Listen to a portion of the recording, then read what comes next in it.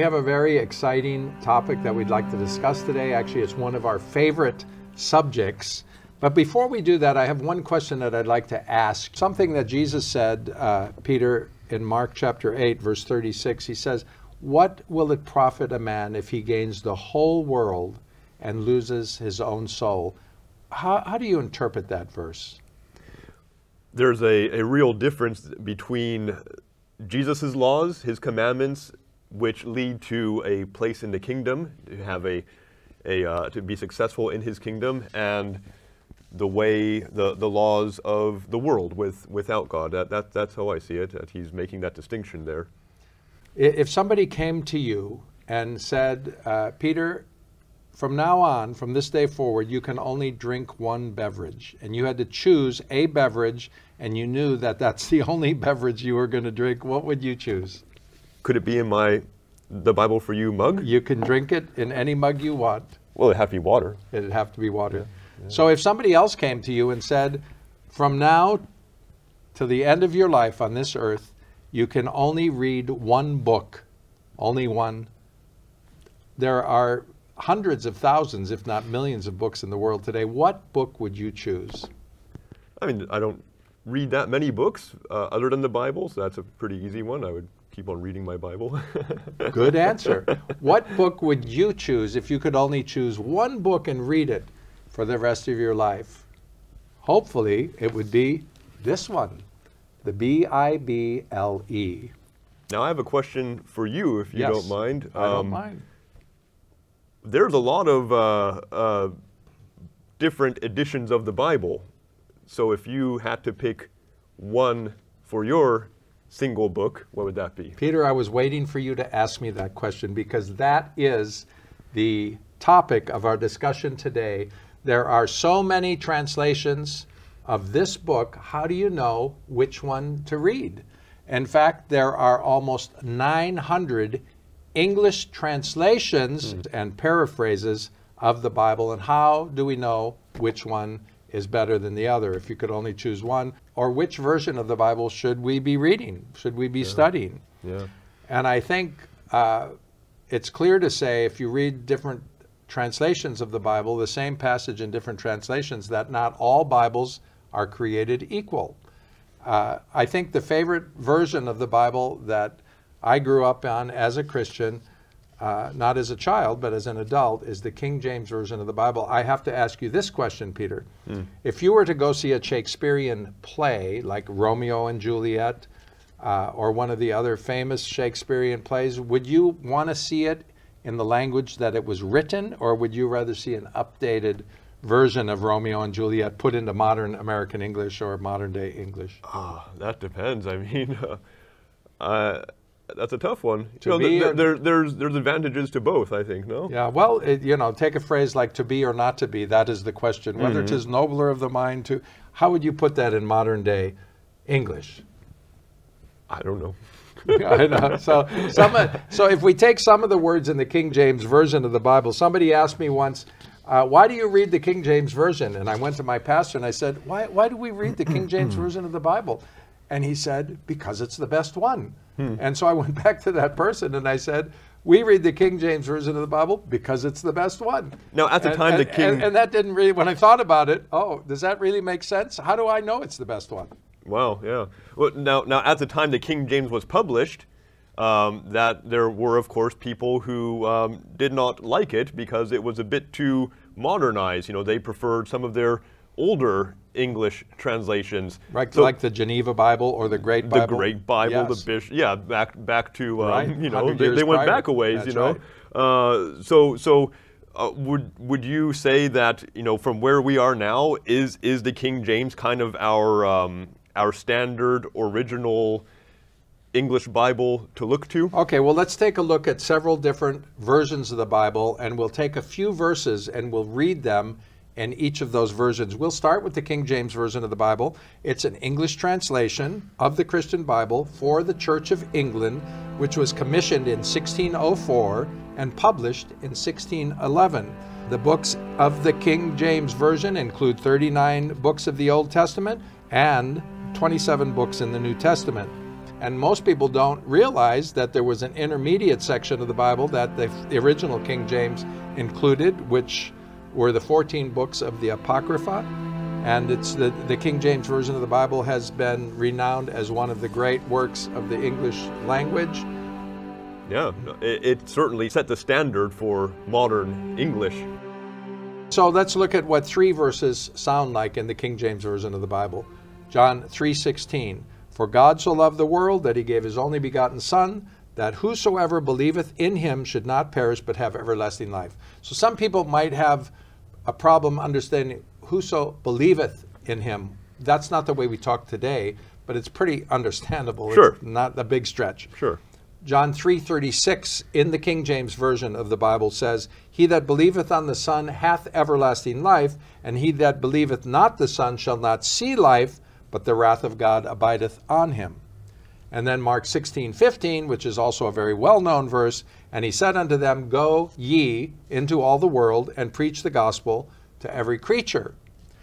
So let's take a look at these 3 verses in the New King James Version, if you'd like to read them to us, and compare them to the King James Version. Okay, so here we are with the New King James Version, John 3:16.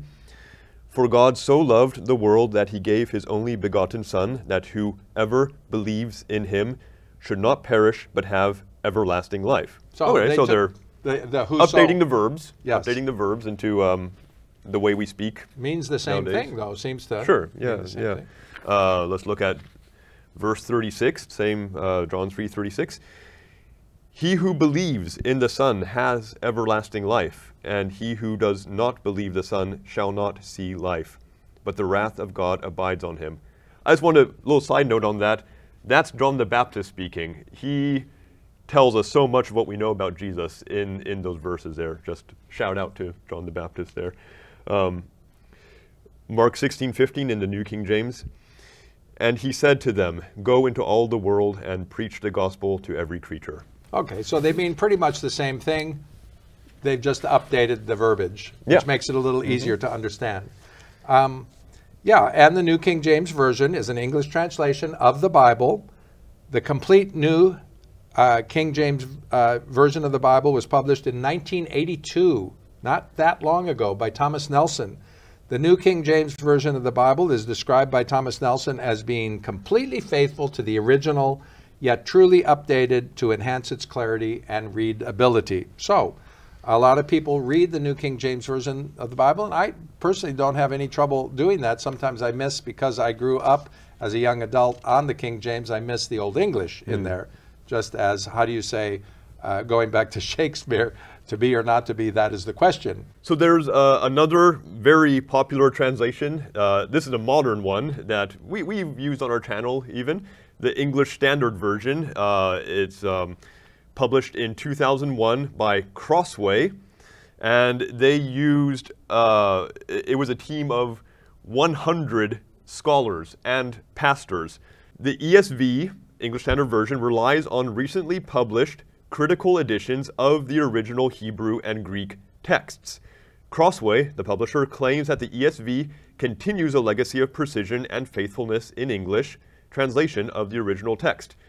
They describe the ESV as a translation that emphasizes word-for-word accuracy, literary excellence, and depth of meaning. So what I like about that is the ESV, the English Standard Version of the Bible, goes back to the original Hebrew and Greek and Aramaic and relies more on those original transcripts, possibly even than the King James Version. So very similar, but very interesting that they put a lot of emphasis on the original transcripts. Now, as it says here, they rely on recently published critical editions of the original Hebrew and Greek texts.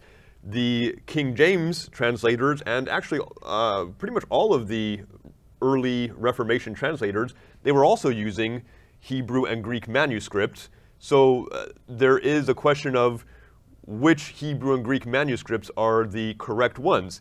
For the ESV, they're using supposedly some very, very good ones. So some of the differences between a translation like the ESV or the NIV and the King James does come from the differences in the manuscripts And that how are do used. these three verses that we have chosen, John 3:16, 3:36, and Mark 16:15, read in the English Standard Version? Okay, here we go.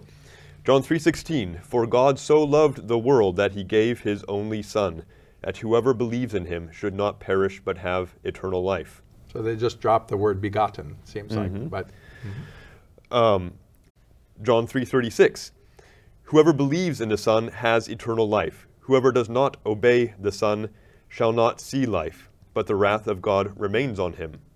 Now that's an interesting one. I've seen that in some newer translations where belief and obey sometimes gets used interchangeably. And if that is correct, then that does help to shed light on a number of important And verses. in fact, some of these translations, if you're doing a Bible study and you're going to present something that you study in the Bible to friends, or if you're a pastor of a church, it's nice to check out the different translations. You might add more meaning to the scripture that you're reading by going through some of the different translations and Sure. pull a little more out of Sure. it. Unless you read Hebrew or Greek or Aramaic and you're a linguistic professor or scholar, and you can go to the original and make the translation yourself. However, even if you do that, you have to remember those translations had like 100 people, or 70 people, depending on the translation, working together and kind of, so they might have done a better job than even if you did it all by yourself.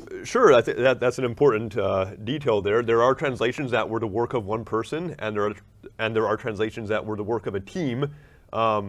I have a little more confidence when they're done by a larger group. Yeah, so before you go out and just buy a Bible, a translation that you know nothing about, it would be good to do a little research and find out how did that translation or how did that paraphrase of the Bible come into being. All right, we have one more verse here. We'll read Mark 16:15. "And he said to them, 'Go into all the world and proclaim the gospel to the whole creation.'" All right. The English Standard Version. Sure, yeah. Okay. The American Standard Version of the Bible. The American Standard Version, which is also known as the American Revision of 1901, is rooted in the work that began in 1870 to revise the King James Bible of 1611. So again, this was an attempt to kind of upgrade the language. The English language was evolving, and they wanted to put the Bible out in a format that was more easily understandable for the common man. So what's the difference between the King James Version and the American Standard of the Bible? Well, John 3:16 in the American Standard Version says, "For God so loved the world that he gave his only begotten Son, that whosoever believeth on him should not perish but have eternal life." Almost the same. John 3:36, "He that believeth on the Son hath eternal life, but he that obeyeth not the Son shall not see life, but the wrath of God abideth on him." And Mark 16:15, this is again the American Standard Version, says, "And he said unto them, Go ye into all the world and preach the gospel to the whole creation." So not a whole lot of difference in the American Standard Version. I guess it made a big difference back in the day. Now we're going to get into some of these very interesting translations or paraphrases of the Bible. And the first one we're going to talk about here is that Peter's going to introduce us to is the Message. Okay, we're going to read a little bit about the Message translation. This is a fairly popular one, I think, that I know people use it. The Message, the Bible in contemporary language, is a version of the Bible by Eugene H. Peterson, published in segments between 1993 and 2002. According to the introduction to the New Testament in the Message, its, quote, "contemporary idiom keeps the language of the Message," which is the Bible, "current and fresh and understandable."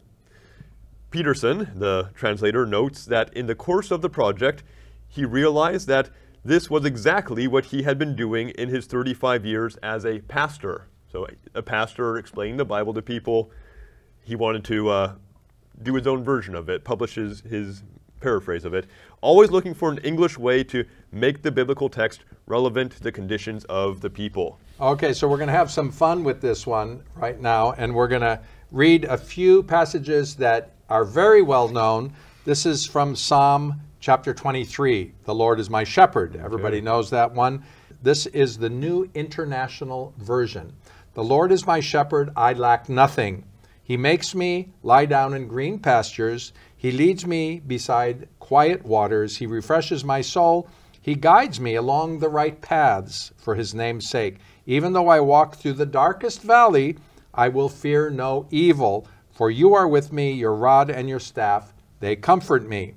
Now compare that to the King James Version, which you're probably more aware of. The Lord is my shepherd, I shall not want. He maketh me to lie down in green pastures. He leadeth me beside still waters. He restoreth my soul. He leadeth me in the paths of righteousness for his name's sake. Yea, though I walk through the valley of the shadow of death, I will fear no evil, for thou art with me, thy rod and thy staff, they comfort me. So Peter's going to give us the next two. The next one, very interesting. It's from the Living Bible. Okay. The Living Bible. Because the Lord is my shepherd, I have everything I need. Wow. He lets me rest in the meadow grass and leads me beside the quiet streams. He gives me new strength. He helps me do what honors him the most. Even when walking through the dark valley of death, I will not be afraid, for you are close beside me, guiding all the way. Now, even though that is very different from the King James Version, there are parts of the Living Bible translation that I enjoy reading, and I think sometimes they give depth to what the passage is actually saying. Although I love it more with the King James Version of that passage, I do enjoy reading some of the other takes on it. Okay, let's take a look now from the Message translation or paraphrase of the Bible.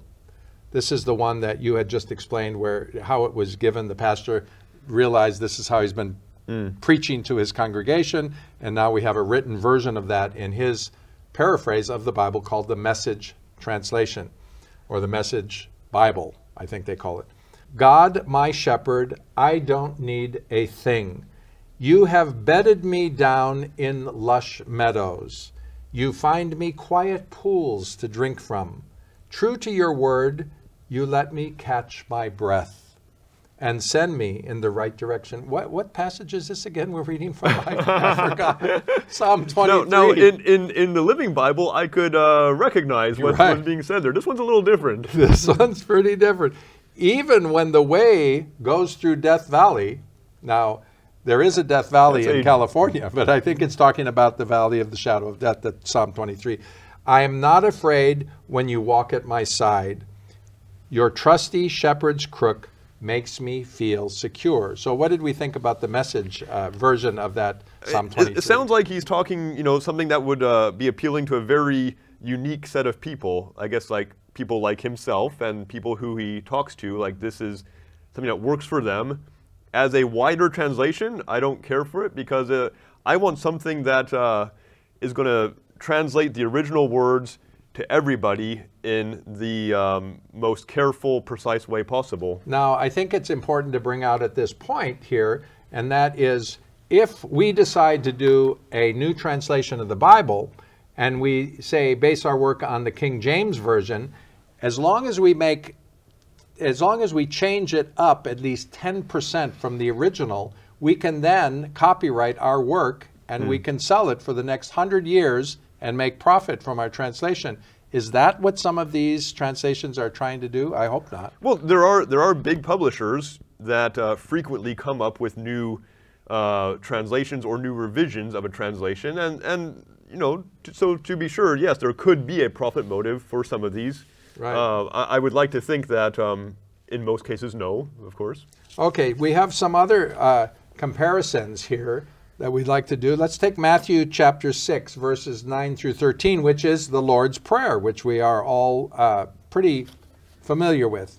This is the New International Version of the Lord's Prayer. This, then, is how you should pray. Our Father in heaven, hallowed be your name. Your kingdom come, your will be done, on earth as it is in heaven.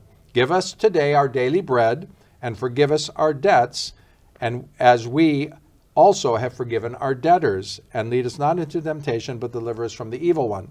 So that's the that was the New International Version. Here's the King James Version of the Lord's Prayer.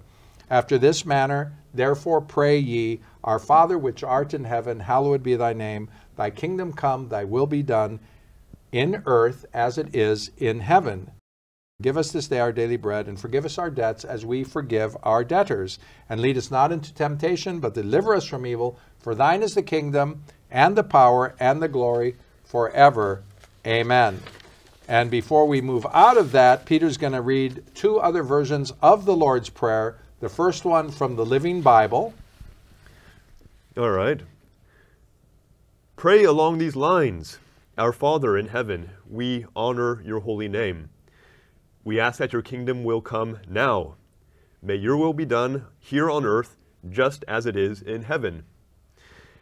Give us our food again today as usual, and forgive us our sins just as we forgive those who have sinned against us. Don't bring us into temptation, but deliver us from the evil one. Amen. That's not bad. No, it's okay. Not bad. Sure. And then we have the... now here's the Message. The Message. This is the Lord's Prayer from the Message translation of the Bible. By Pastor Eugene. Our Father in heaven, reveal who you are. Set the world right. Do what's best. As above, so below. Keep us alive with 3 square meals. Keep us forgiven with you and forgiving others. Keep us safe from ourselves and the devil. You are in charge. You can do anything you want. You're ablaze in beauty. Yes, yes, yes. Okay, well... I like it, but yeah. I don't consider that to be on the same level as the Lord's Prayer. It might ring a bell. It's a What's nice he trying prayer. to say? Yes. It's a nice prayer, but it's not right. quite the way Jesus taught it to us. There's one more that we could go on and on here, and we could, since there are so many different translations of the Bible, there's the Douay translation of the Bible, which is... That's a pretty good one. Right, which is predominantly used in the Catholic Church. Used to be. Used to be, and there's an updated version of the Bible in the Catholic Church. Well, so the Douay-Rheims was published about 30 years before the King James, and that was the authorized Catholic English translation.